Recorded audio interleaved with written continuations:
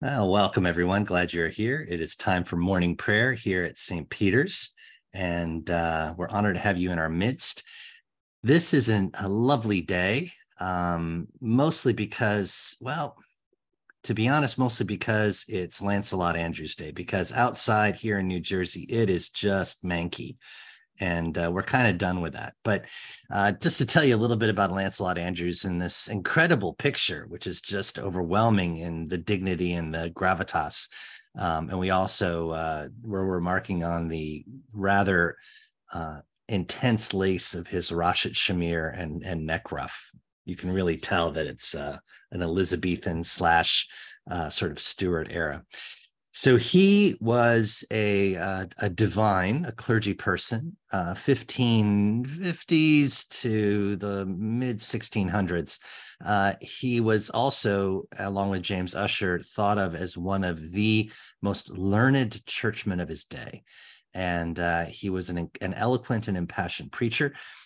He held 3 diocesan sees, ultimately culminating in Winchester. He was a favorite of James I of England, and truly just a remarkable figure of the day. He is listed as first among those tasked with translating the authorized version of the Bible, which we know as the King James Version, and also his prayers and preces.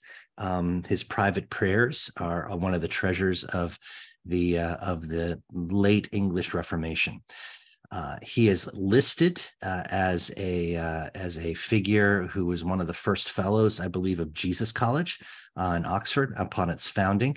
And he was one who was without privity, which means that he was so esteemed by his colleagues that he was basically given the post out of their high estimation that they held for him. He also has an academic cap named after him. It's the one he's actually shown wearing. It's a mortarboard, but made of velvet, the floppy hat, if you've seen that.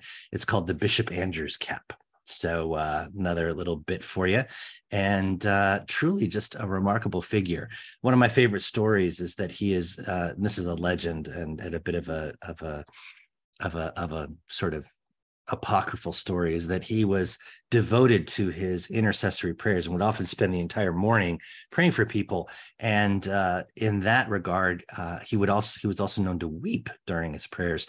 So not in this picture, but in others, he's often depicted amongst the translators of the Bible as holding a handkerchief.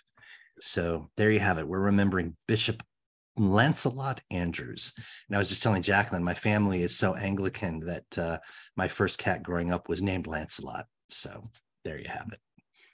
All right, remembering Lancelot Andrewes, and we're ready for morning prayer. Please like and subscribe, hit the bell for notifications, give us that thumbs up, let us know your prayer concerns. Hello, Catherine, Art, and Betty. Glad to have you with us in the virtual space. And Jacqueline, we're ready to go. You all set? All right, here we go. Time for morning prayer. The hour is coming and now is when the true worshipers will worship the Father in spirit and truth, for such the Father seeks to worship him. Let us confess our sins to God. God of all mercy, we confess that we have sinned against you, opposing your will in our lives. We have denied your goodness in each other, in ourselves, and in the world you have created. We repent of the evil that enslaves us, the evil we have done, and the evil done on our behalf. Forgive, restore, and strengthen us through our Savior, Jesus Christ, that we may abide in your love and serve only your will. Amen. Almighty God, have mercy on us. Forgive us all our sins through the grace of Jesus Christ. Strengthen us in all goodness, and by the power of the Holy Spirit, keep us in eternal life. Amen. O God, let our mouth proclaim your praise and your glory all the day long. Praise to the Holy and Undivided Trinity, one God, as it was in the beginning, is now, and will be forever. Amen. Alleluia. Please join me in unison for the antiphon and invitatory. Worship the Lord in the beauty of holiness. Come, let us adore him. Come, let us sing to the Lord. Let us shout for joy to the rock of our salvation. Let us come before God's presence with thanksgiving and raise to the Lord a shout with psalms. For you are a great God. You are great above all gods. In your hand are the caverns of the earth, and the heights of the hills are yours also. The sea is yours, for you made it, and your hands have molded the dry land. Come, let us bow down and bend the knee and kneel before the Lord our Maker. For you are our God, and we are the people of your pasture and the sheep of your hand. Oh, that today we would hearken to your voice. Worship the Lord in the beauty of holiness. Come, let us adore him. The first half of Psalm 78. Please join me by responding with the even verses. Give ear, O my people, to my teaching. Incline your ears to the words of my mouth. I will open my mouth in a parable. I will utter dark sayings from of old. Things that we have heard and known, that our ancestors have told us, we will not hide them from their children. We will tell to the coming generation the glorious deeds of the Lord and his might, and the wonders that he has done. God established a decree in Jacob and appointed a law in Israel, which the Lord commanded our ancestors to teach to their children, that the next generation might know them, the children yet unborn, and rise up and tell them to their children, so that they should set their hope in God and not forget the works of God, but keep the Lord's commandments. And that they should not be like their ancestors, a stubborn and rebellious generation, a generation whose heart was not steadfast, whose spirit was not faithful to God. The Ephraimites, armed with the bow, turned back on the day of battle. They did not keep God's covenant, but refused to walk according to God's law. They forgot what the Lord had done and the miracles that God had shown them. In the sight of their ancestors, God worked marvels in the land of Egypt, in the fields of Zoan. The Lord divided the sea and let them pass through it, and made the waters stand like a heap. In the daytime, God led them with a cloud, and all night long with a fiery light. The Lord split rocks open in the wilderness and gave them drink abundantly as from the deep. God made streams come out of the rock and caused waters to flow down like rivers. Yet they sinned still more against the Lord, rebelling against the Most High in the desert. They tested God in their heart by demanding the food they craved. They spoke against God, saying, "Can God spread a table in the wilderness?" Even though God struck the rock so that the water gushed out and torrents overflowed, can God also give bread or provide meat for his people? Therefore, when the Lord heard, God was full of rage. A fire was kindled against Jacob. Anger mounted against Israel. Because they had no faith in God and did not trust God's saving power. Yet the Lord commanded the skies above and opened the doors of heaven. God rained down on them manna to eat and gave them the grain of heaven. Mortals ate the bread of angels. God sent them food in abundance. The Lord caused the east wind to blow in the heavens, and by God's power, he let out the south wind. The Lord rained flesh upon them like dust, and winged birds like the sand of the seas. The Lord let them fall within their camp, all around their dwellings. And they ate and were well filled, for God gave them what they craved. But before they had satisfied their craving, while the food was still in their mouths, the anger of God rose against them, and the Lord killed the strongest of them and laid low the flower of Israel. In spite of all this, they still sinned. They did not believe in the Lord's wonders.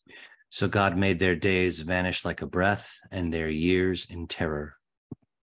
When God killed them, they sought for him. They repented and sought God earnestly. They remembered that God was their rock, the Most High, their Redeemer. But they flattered God with their mouths. They lied to the Lord with their tongues. Their heart was not steadfast toward God. They were not true to the Lord's covenant. Yet God, being compassionate, forgave their iniquity and did not destroy them. Often God restrained God's anger and did not stir up all God's wrath. The Lord remembered that they were but flesh, a wind that passes and does not come again. Glory to the Father, and to the Son, and to the Holy Spirit, as it was in the beginning, is now, and will be forever. Amen. A reading from the second book of Kings. When Naaman had gone from him a short distance, Gehazi, the servant of Elisha, the man of God, thought, "My master has let that Aramean Naaman off too lightly by not accepting from him what he offered. As the Lord lives, I will run after him and get something out of him." So Gehazi went after Naaman. When Naaman saw someone running after him, he jumped down from the chariot to meet him and said, "Is everything all right?" He replied, "Yes, but my master has sent me to say, 2 members of a company of prophets have just come to me from the hill country of Ephraim. Please give them a talent of silver and 2 changes of clothing." Naaman said, "Please accept 2 talents." He urged him and tied up 2 talents of silver in 2 bags with 2 changes of clothing and gave them to 2 of his servants, who carried them in front of Gehazi. When he came to the citadel, he took the bags from them and stored them inside. He dismissed the men, and they left. He went in and stood before his master, and Elisha said to him, "Where have you been, Gehazi?" He answered, "Your servant has not gone anywhere at all." But he said to him, "Did I not go with you in spirit when someone left his chariot to meet you? Is this a time to accept money and to accept clothing, olive orchards and vineyards, sheep and oxen and male and female slaves? Therefore the leprosy of Naaman shall cling to you and to your descendants forever." So he left his presence leprous, as white as snow. The word of the Lord. Thanks be to God.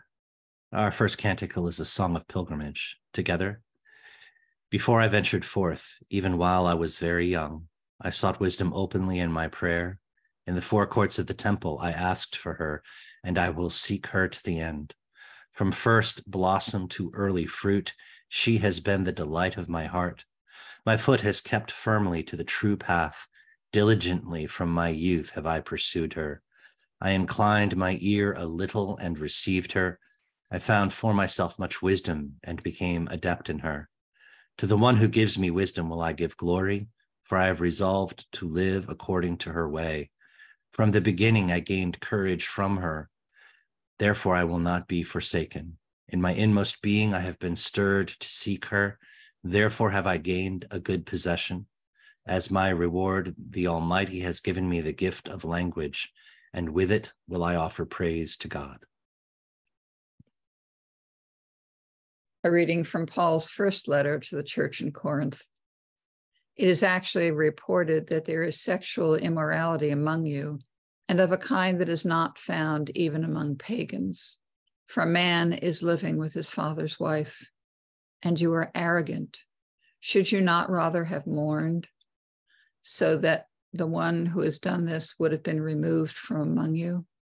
For though absent in body, I am present in spirit, and as if present, I have already pronounced judgment in the name of the Lord Jesus on the man who has done such a thing.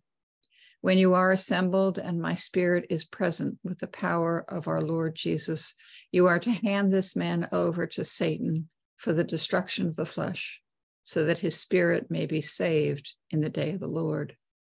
Your boasting is not a good thing.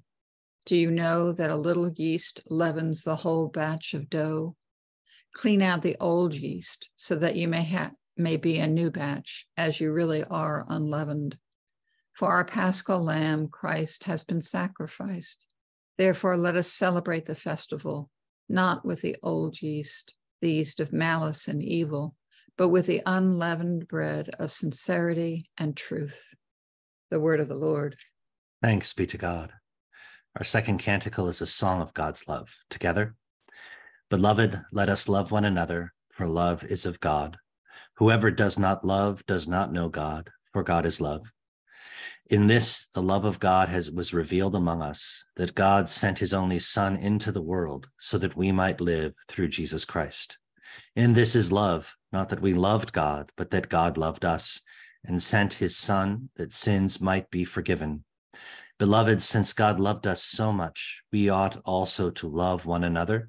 For if we love one another, God abides in us, and God's love will be perfected in us. The Creed. I believe in God, the Father Almighty, creator of heaven and earth. I believe in Jesus Christ, God's only Son, our Lord, who was conceived by the Holy Spirit, born of the Virgin Mary, suffered under Pontius Pilate, was crucified, died, and was buried. He descended to the dead. On the third day he rose again. He ascended into heaven. He is seated at the right hand of the Father, and he will come again to judge the living and the dead. I believe in the Holy Spirit, the Holy Catholic Church, the communion of saints, the forgiveness of sins, the resurrection of the body, and the life everlasting. Amen. Hear our cry, O God, and listen to our prayer. Let us pray. Our Father in heaven, hallowed be your name. Your kingdom come, your will be done, on earth as in heaven. Give us today our daily bread. Forgive us our sins as we forgive those who sin against us. Save us from the time of trial and deliver us from evil. For the kingdom, the power, and the glory are yours, now and forever. Amen. Save your people, Lord, and bless your inheritance. Govern and uphold them now and always. Day by day we bless you. We praise your name forever. Lord, keep us from all sin today. Have mercy on us, Lord, have mercy. Lord, show us your love and mercy. For we put our trust in you. In you, Lord, is our hope. We shall never hope in vain. Perfect in us, Almighty God, whatever is lacking of your gifts, of faith to increase it, of hope to establish it, of love to kindle it, that like your servant Lancelot Andrewes, we may live in the life of your grace and glory through Jesus Christ, your Son, our Lord, who lives and reigns with you and the Holy Spirit, one God, now and forever. Amen. Don't know how I muted. Lord God, Almighty and everlasting Father, you have brought us in safety to this new day. Preserve us with your mighty power that we may not fall into sin nor be overcome by adversity. And in all we do, direct us to the fulfilling of your purpose through Jesus Christ, our Lord. Amen. O God, you have made of one blood all the peoples of the earth and sent your blessed Son to preach peace to those who are far off and to those who are near. Grant that people everywhere may seek after you and find you. Bring the nations into your fold, pour out your Spirit upon all flesh, and hasten the coming of your kingdom. Through Jesus Christ our Lord. Amen. Please join me in a prayer attributed to St. Francis. Lord, make us instruments of your peace. Where there is hatred, let us sow love. Where there is injury, pardon. Where there is discord, union. Where there is doubt, faith. Where there is despair, hope. Where there is darkness, light. Where there is sadness, joy. Grant that we may not so much seek to be consoled as to console, to be understood as to understand, to be loved as to love. For it is in giving that we receive, it is in pardoning that we are pardoned, and it is in dying that we are born to eternal life. Amen. I welcome your intercessions and thanksgivings. Prayers this morning for Murphy, who goes into New York on Friday to start her bone marrow transplant. Prayers for the team watching out for her. Prayers also for all those children, especially who are battling cancer, for all the doctors who are doing research to put an end to childhood cancer, and for all the families that are affected by it. We ask for strength and grace and wisdom. Amen. Amen. Pray for all who are struggling with chronic challenges to their health, particularly those who struggle with pain and the management of their suffering. In the Anglican Cycle of Prayer, we pray for the Diocese of Ahoada, the Church of Nigeria. And in the Diocesan Cycle of Prayer, we pray for the Reverend Catherine Korzik. Wikzorek. I always get that wrong. Sorry, Catherine. I try. Almighty and most merciful God, we remember before you all poor and neglected persons whom it would be easy for us to forget, the homeless and the destitute, the old and the sick, and all who have none to care for them. Help us to heal those who are broken in body or spirit and to turn their sorrow into joy. Grant this, Father, for the love of your Son, who for our sake became poor, Jesus Christ our Lord. Amen. Please join me in the general thanksgiving. Almighty God, Father of all mercies, we, your unworthy servants, give you humble thanks for all your goodness and loving kindness to us and to all whom you have made. We bless you for our creation, preservation, and all the blessings of this life, but above all for your immeasurable love and the redemption of the world by our Lord Jesus Christ, for the means of grace and for the hope of glory.